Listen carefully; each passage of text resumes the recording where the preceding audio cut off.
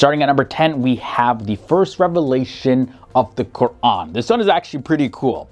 So Prophet Muhammad, he spent a lot of his time in prayer and meditation, just getting his mind focused on God and what he has to do in his day-to-day life.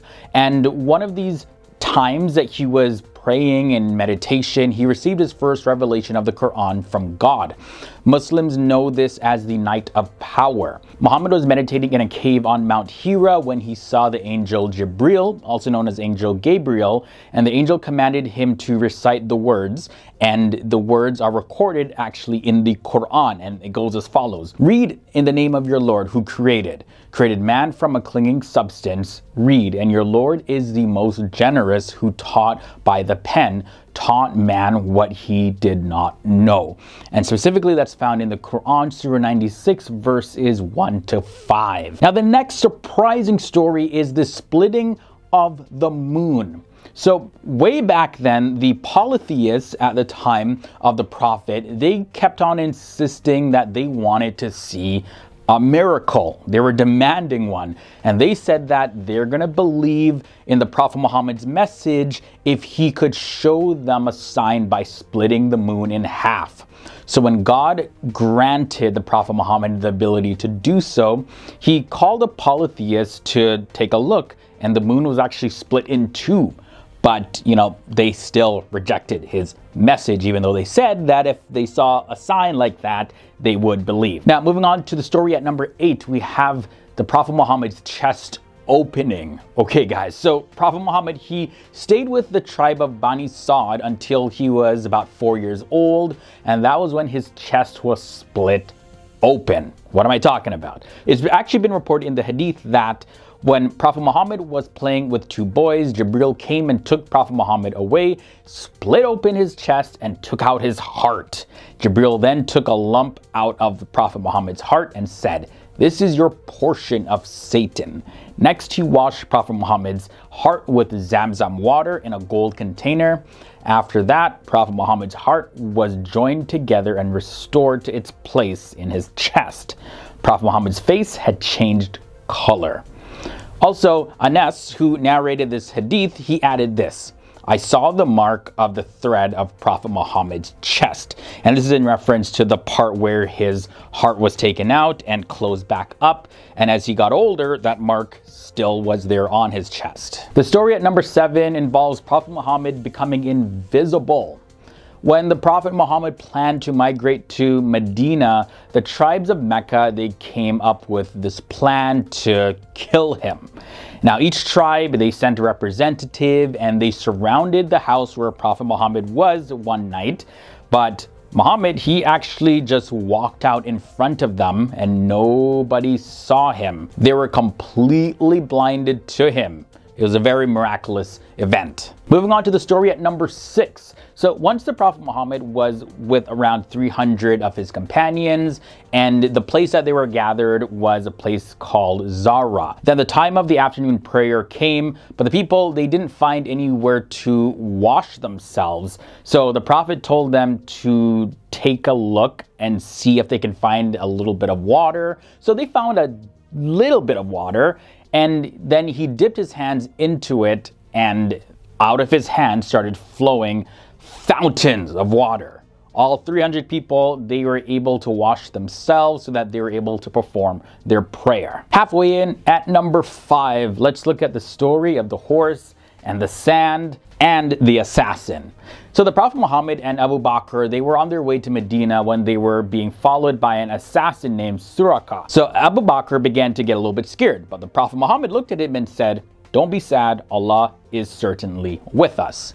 Then he looked towards the assassin named Suraka, and his horse's feet actually started to get stuck in the sand and he started to sink. And Suraka was able to, free up himself, free the horse as well. And then he tried to continue following the Prophet Muhammad and Abu Bakr again.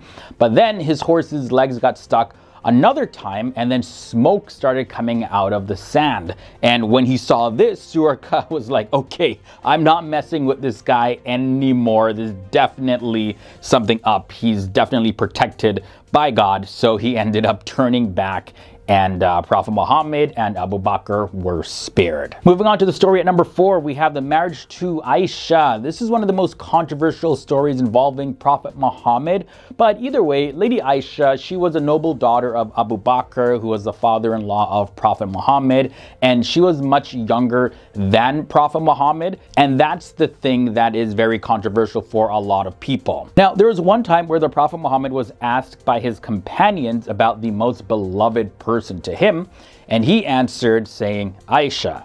And then they said, okay, well, what about the most beloved person to you from among men? And he said her father, Abu Bakr. The marriage of Prophet Muhammad to Lady Aisha, it was based on a divine command, as Lady Aisha narrated that angel Gabriel came to the Prophet Muhammad carrying a green silk cloth with her image on it and said, "This is your wife in this world and in the hereafter." And this is found in the Hadith al-Tirmidhi. Number 3 brings us the times where Prophet Muhammad actually saw a jinn.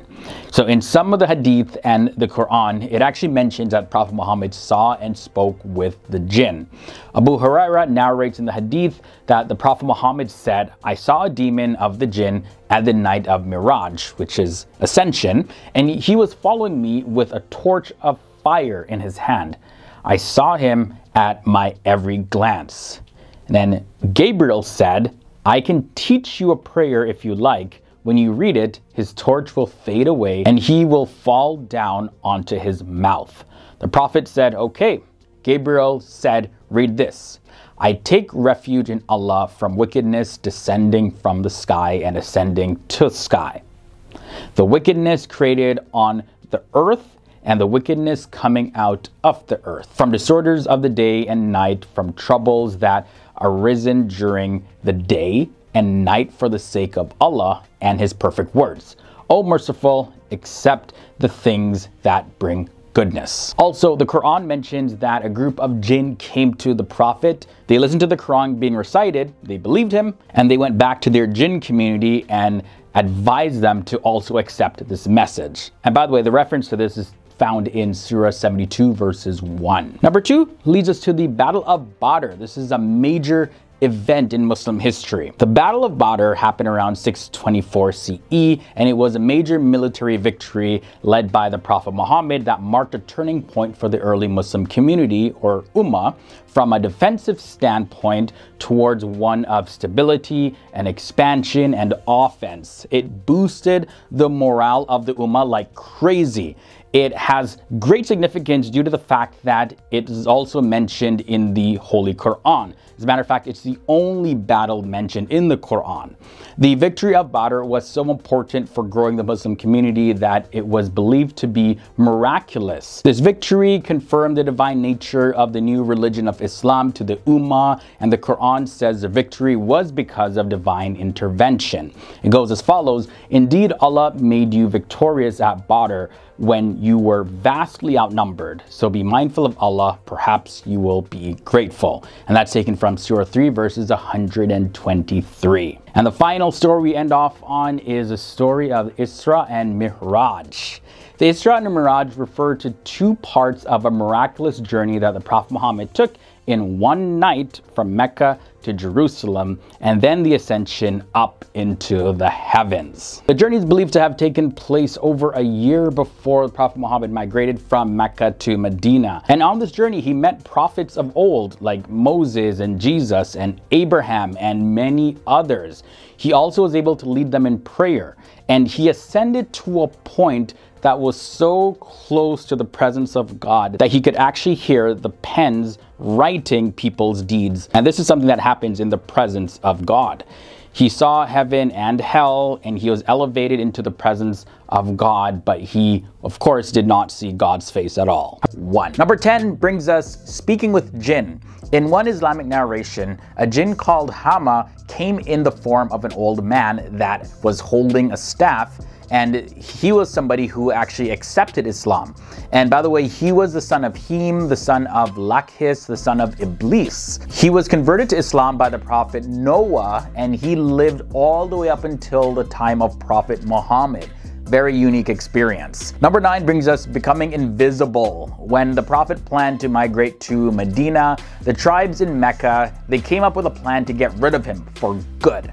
Each tribe, they sent a representative and they surrounded the house of the Prophet on that night. But Muhammad, he just walked out right in front of them and nobody saw him at all. They were completely blinded to him. Another miraculous event of Prophet Muhammad was the horse in the sand incident. The Prophet Muhammad and Abu Bakr, they were on their way to Medina when they were being followed by an assassin named Suraka. And Abu Bakr, he started to get a little bit worried and a bit fearful, but Muhammad looked at him and said this, "Don't be sad, Allah is certainly with us." Then from there, he looked towards the assassin, Suraka, and his horse's feet started to get stuck in the sand. And Suraka initially was able to free his horse's feet from the sand and from getting stuck, but when he tried to continue to follow the Prophet Muhammad, well, his horse's leg got stuck again and smoke started coming out of the sand. And that's when Suraka realized that, yeah, he did not stand a chance. So he had to turn back and go where he came from. The miracle at number 7 has to do with water flowing from Muhammad's hands. There was a time when the Prophet Muhammad was with around 300 of his companions, and they were in a place called Zara. And the time of the day was about the time for the afternoon prayer, but the people, they couldn't find any water to make wudu or wash themselves. And the Prophet Muhammad, he told them to look for just a little bit of water, just a little bit.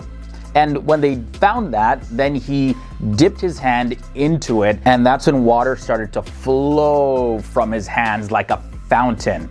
And all 300 people there made wudu, so they were able to wash themselves, as well as they could use the water for other purposes. Number 6 brings us healing sick people. In one Islamic narration, one of the Prophet's companions was hit with an arrow in the eye. Ouch! Now the arrow was so deep that it went through the back of his head.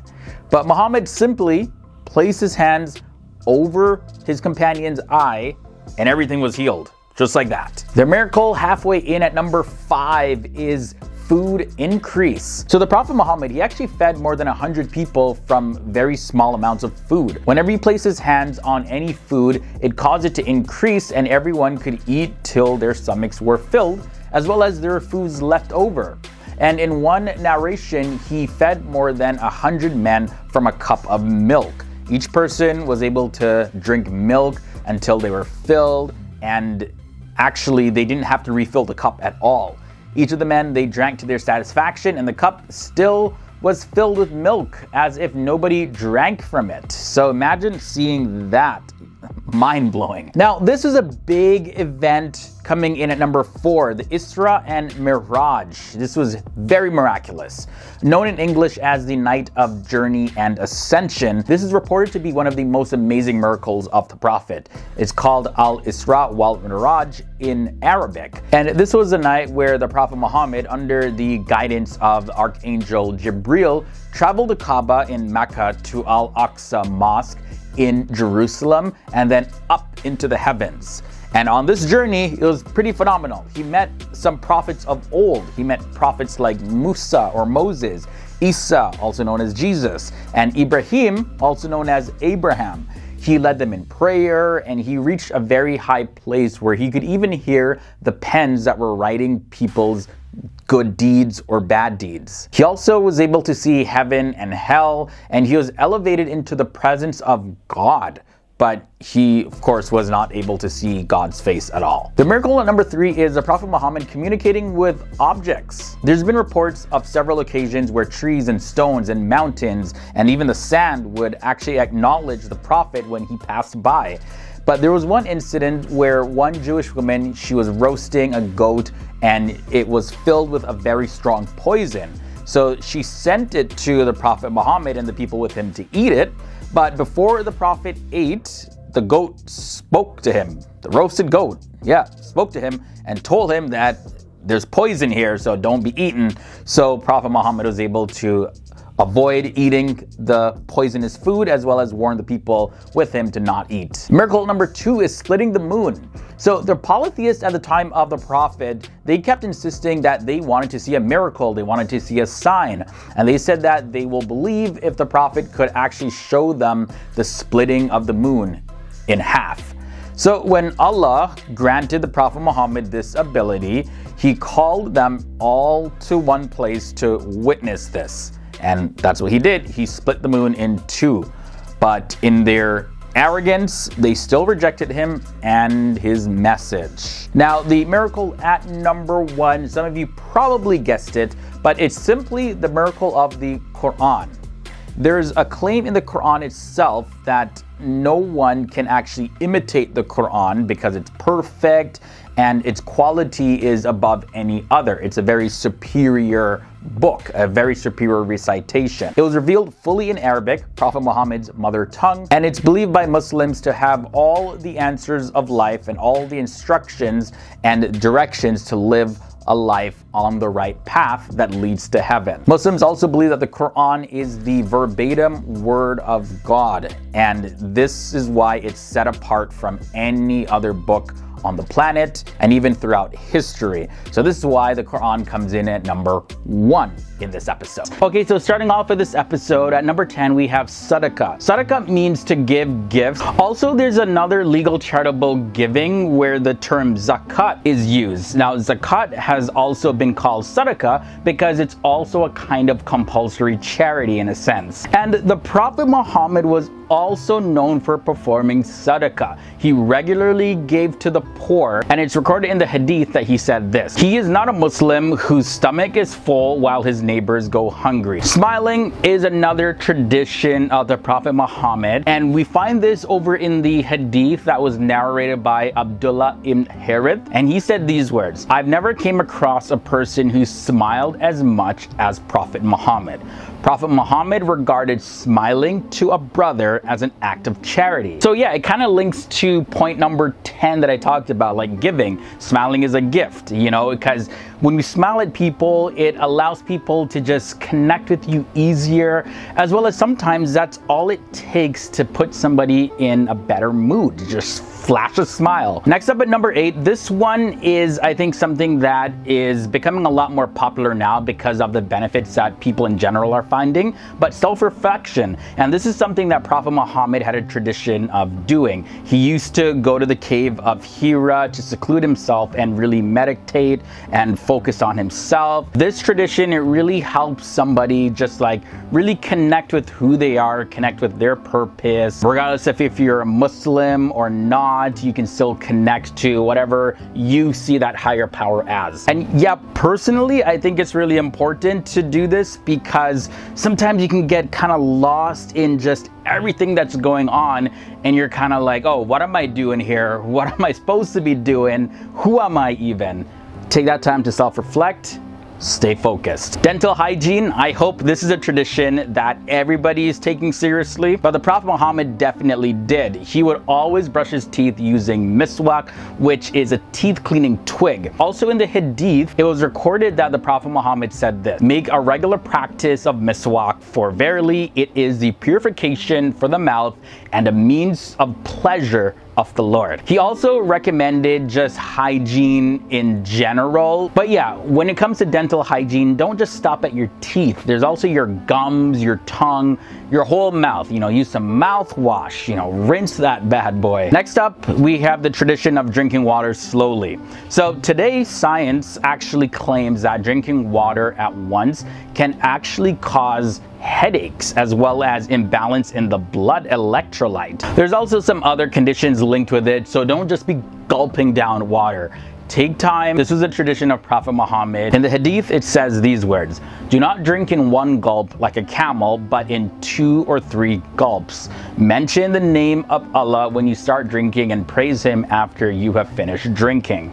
The tradition at number 5 is waking up early. This is a big one, definitely. Prophet Muhammad had a tradition of this. He would wake up early for the morning prayers. And you know, being an early riser is actually scientifically linked linked to better productivity.